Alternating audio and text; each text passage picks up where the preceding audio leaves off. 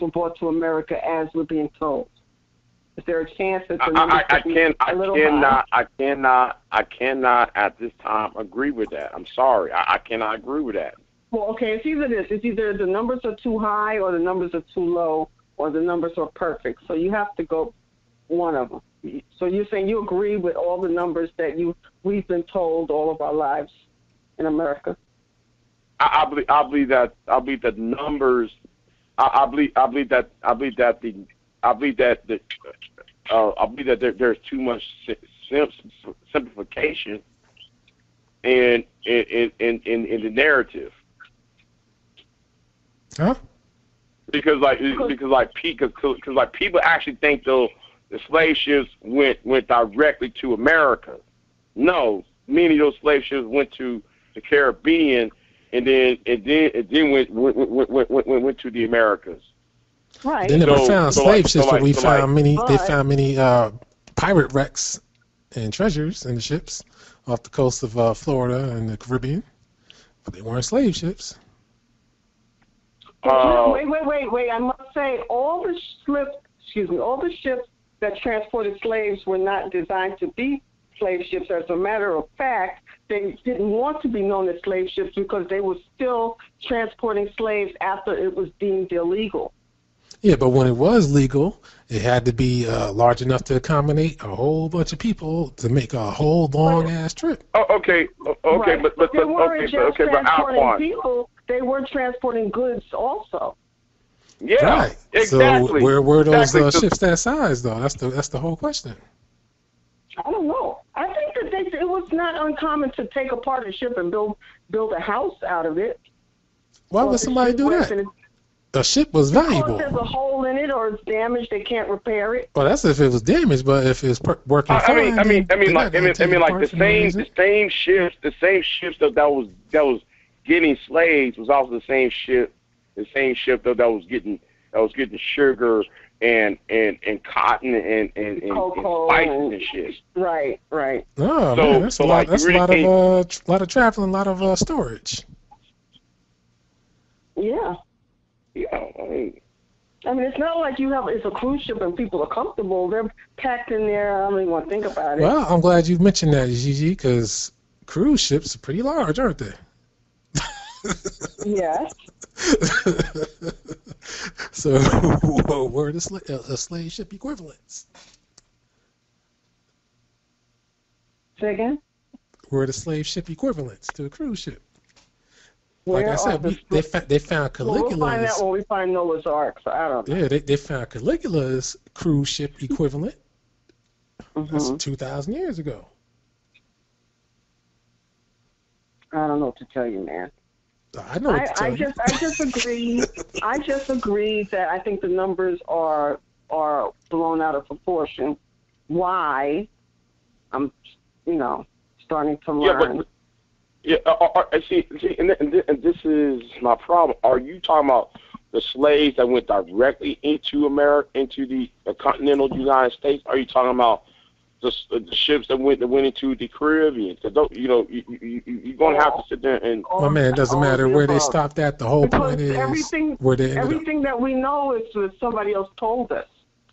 Because and we accepted it, and we, yeah. Well, if there were black people actually saying who witnessed there and then wrote narratives about it, why ain't we looking at those narratives? Well, they wrote narratives they actually their wrote experience. That was their experience, but they did not experience millions of people. Yeah, and on top of that, I mean, you want us to believe that every slave was literate and highly educated, that they can sit back and write a whole field report on this shit after it's done? I mean, come on.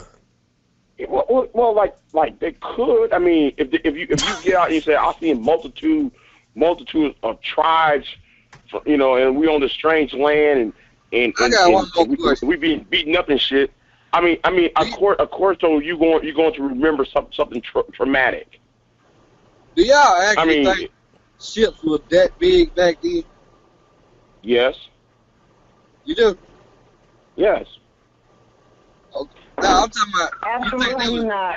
No. Exactly. Yes.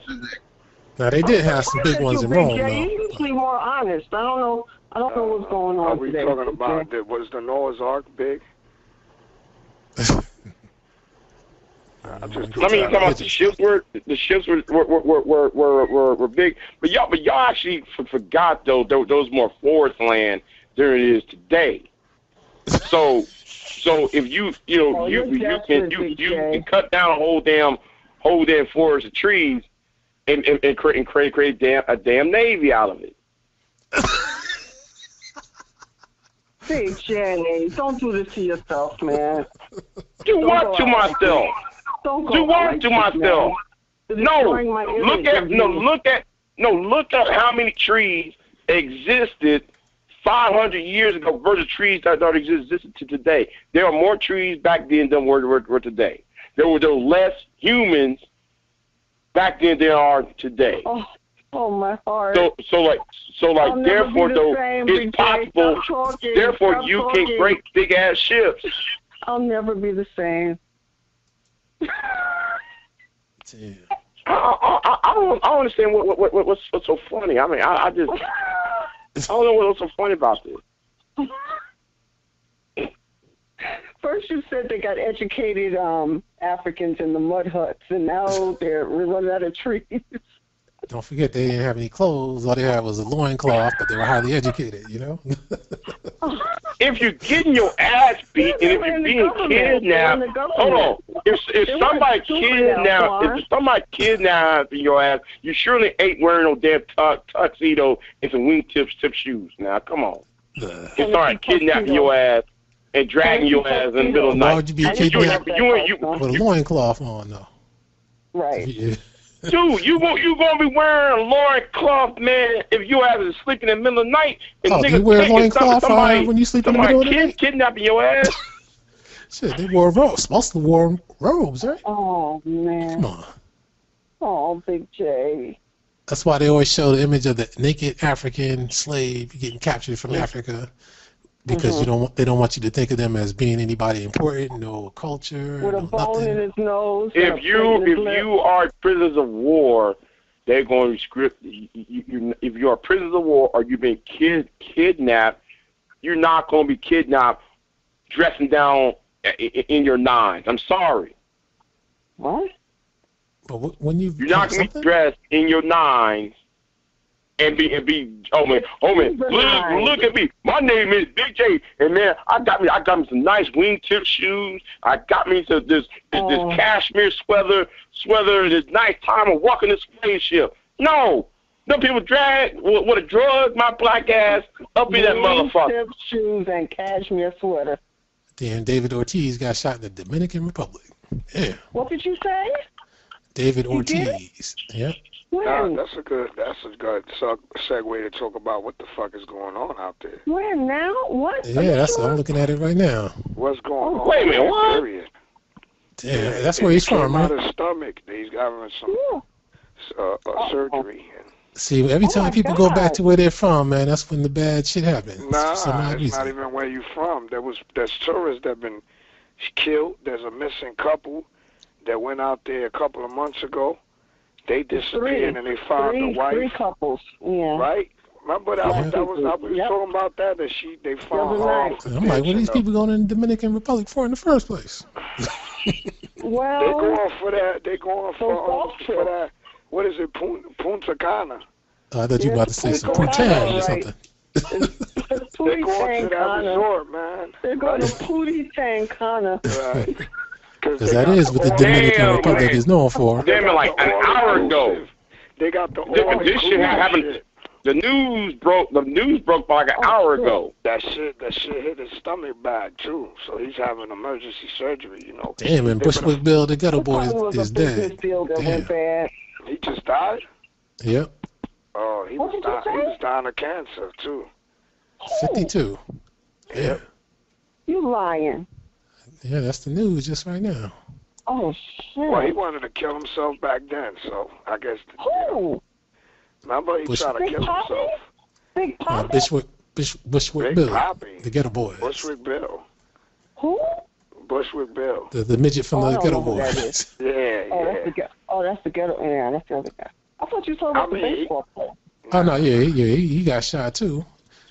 Then they say Aaron Hernandez's ex-teammate got arrested for murdering his wife too. Oh my God! What the hell is happening?